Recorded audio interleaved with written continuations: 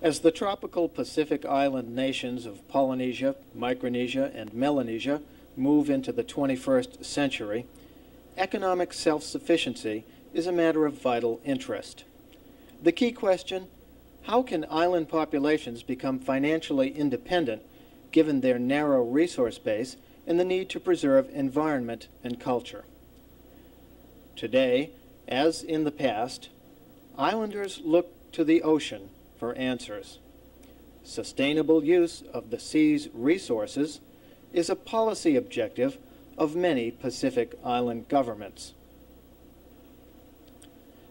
In the Republic of Palau, cultivation of giant clams shows how sea farming can preserve threatened species while producing jobs and income.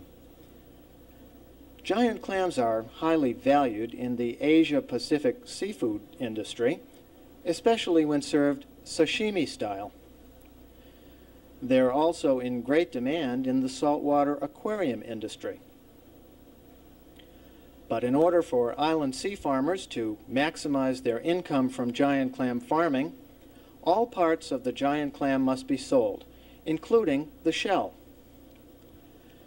Today we'll take a look at how the giant clam shells, now being produced around the Pacific, can be turned into valuable products for export or for sale in the local tourist trade. We'll talk about processing the shells to make them clean, assembling them into useful products, and marketing them in a small but profitable gift shop. On today's giant clam farms, shells are produced as a byproduct when clam meat is harvested and when mortalities occur. Shells should be cleaned of all meat, then dried in the sun for a week or two. Sorting the shells by species and size is the first step in the process of adding value. There are many ways to store the shells, but one of the best is to construct wire bins like these using security mesh.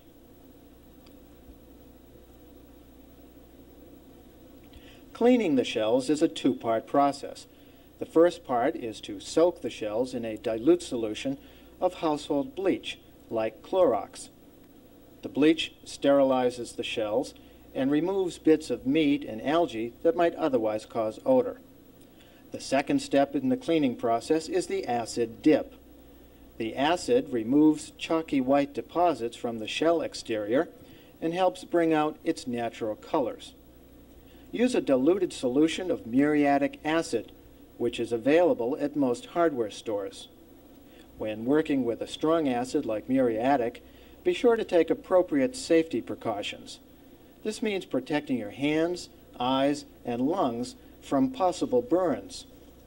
It's also a wise idea to keep a hose with running water nearby in case of an accident. The shell, in this case Hippopus hippopus, is dipped very briefly into the acid solution. Then it is rinsed in fresh water and allowed to dry. Be very careful not to leave the shell in the acid too long. Sometimes it is necessary to grind giant clam shells prior to selling them or using them in craftware.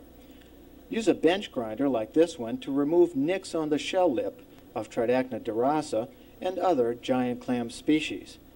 It takes only a minute or so to make the shell lip smooth and attractive.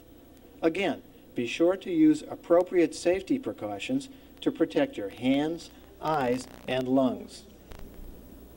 The bench grinder is also used to flatten the base of the shell so it will lay flat on the table when used as a bowl. If the shell is too thick to grind, use a bamboo ring as a base.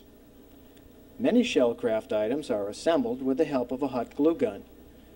The gun heats a plastic stick until it liquefies. The hot liquid forms a strong bond between the shells.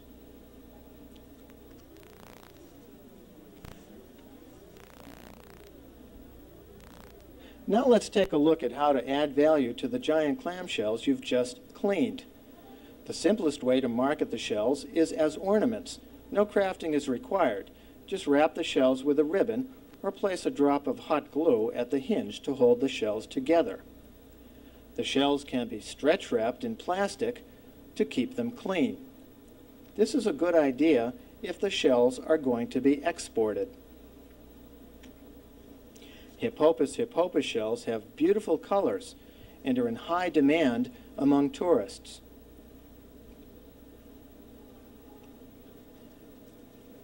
With a little extra effort, shells can be crafted into a variety of useful objects. These include bowls, soap dishes, wasabi dishes, and candlestick holders. Giant clams also make beautiful nightlights. This is a hippopus shell attached to an acrylic base using a hot glue gun. Another popular type of nightlight is made by hot gluing a shell to a wall socket fixture like this one. Giant clam shells can be made into a wide variety of jewelry items, including earrings, pins, and necklaces. This is a post earring made from a Tridacna dorasa shell. Another type of earring is called the French wire earring, also made from Tridacna dorasa. Giant clams can also be silver-plated or gold-plated to make lovely and expensive necklaces.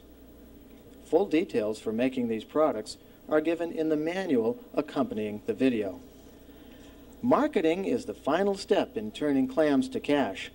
Let's examine how clamshell products can be sold in an island gift shop.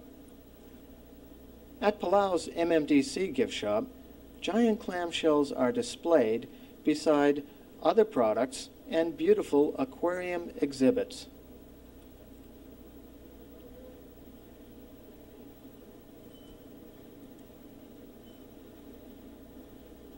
The aquariums show what giant clams look like in their natural habitat, the coral reef.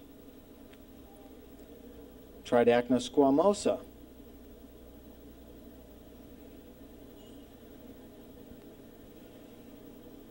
Tridacna dorasa,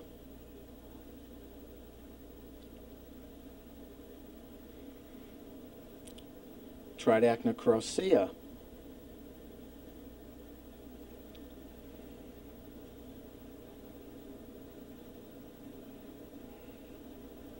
Tridacna maxima, Hippopus porcellanus, and Hippopus, all can be used for making giant clam shellcraft. The living aquarium displays help attract customers to the gift shop.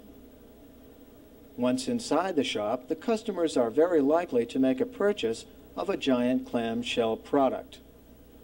In addition to the giant clam shellcraft, the gift shop sells many related items such as t-shirts, postcards, posters, planters, and other items.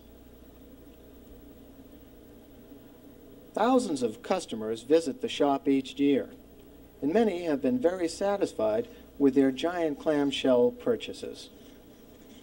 We hope that you've enjoyed this video presentation on how to make and sell giant clam shell products.